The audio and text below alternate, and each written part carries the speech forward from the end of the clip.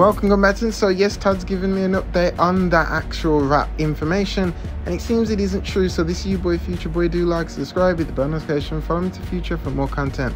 So yes, after earlier on, the rap revealed a little post to say that obviously Mortal Kombat 2 was not going to continue filming until 2024. So everyone was kind of thinking, what? No, will it continue till then? Well, Todd comments back to my thing and says, not true. We will start filming as soon as we can once the strike ends.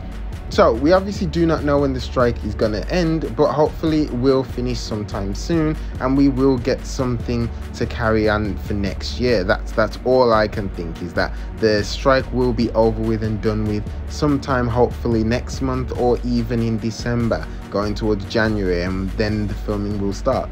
If you ask me personally, I do feel that the film will start filming in January. I don't feel like they will probably be filming anything this year, but I could be wrong.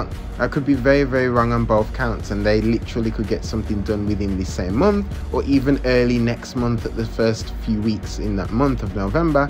And then filming starts in the middle or late end of November going towards December. That could be something really, really true that could happen. We don't know. Anything's possible with what could happen going forward with this. But the fact Todd's come and then said obviously no, it's not true and everything like that, it's a really good thing that Todd's come out and said that from the rap. So once again, these other places that keep saying these speculations about this is happening, it always seems to never turn out to be true.